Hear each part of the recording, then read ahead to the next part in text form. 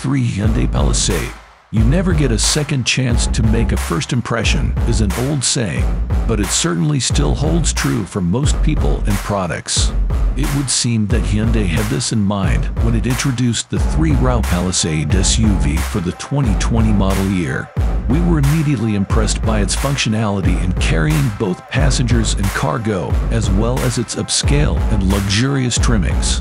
Along with its corporate sibling, the Kia Telluride, the Palisade immediately challenged the status quo for 3-row mid-size SUVs and hasn't looked back. For 2023, the Palisade isn't looking to make a second impression. It's just growing in a way that might make you take a second glance. Hyundai's biggest SUV gets revised front-end styling that connects more closely with the look of the brand's other models. Specifically, there's a new, more imposing front grille that takes what we've seen on the Santa Fe and Tucson in a slightly more refined direction. The LED daytime running lights also blend into the grille more seamlessly, and the headlight clusters themselves are better integrated into the front bumper.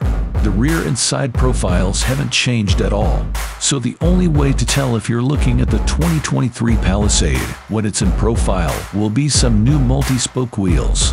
But there is a new Palisade XRD trim level. It closely matches what we've seen from the Santa Fe and Tucson's. That means a darker grille, darkened lower door trims, darkened 20-inch wheels, a black roof rack, and black faux leather seats inside. All Palisades also benefit from a new instrument panel design and other minor upgrades, such as a more powerful wireless charging pad and a digital key system that now works with both Android and Apple phones. The Palisade segment is chock full of competitors, including a compelling offering in the Telluride from sister company Kia. Hyundai hopes the new looks and some of the interior changes will pique your interest more than rivals such as the Honda Pilot, Toyota Highlander, and Volkswagen Atlas. Check out our test team's expert rating to get the full rundown on its pros and cons. What the Palisade lacks in all-out performance, it more than makes up for with a competent and well-rounded skill set. Accelerating from a standstill to 60 miles per hour takes 7.6 seconds, which is an average time for a 3-row SUV.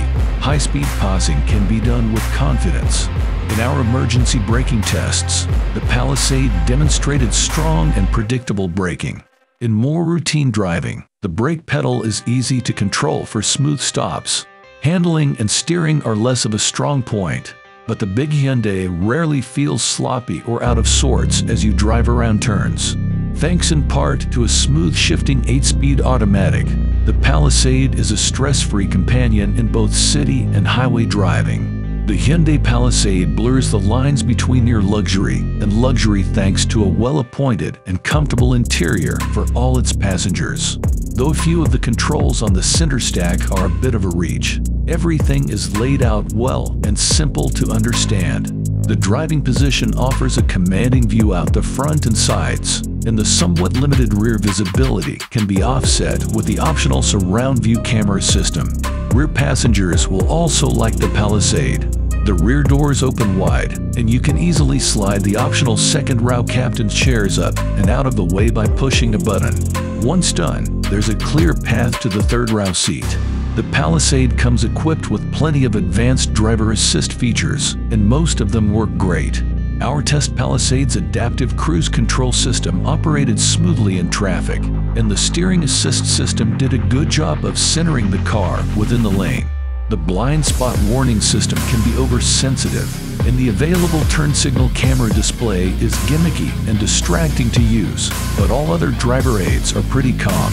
Apple CarPlay and Android Auto smartphone connectivity is standard, and numerous USB-C ports are spread across all 3 rows, although only one, an old USB-A, can be used for phone connectivity. The 12.3-inch center touchscreen looks sharp, and it comes with navigation that offers several useful features. Limited and Calligraphy trims come with a head-up display and rear seat intercom features. Both are useful. Sound quality from the upgraded 10-speaker sound system is decent but not outstanding. I'll live each second like my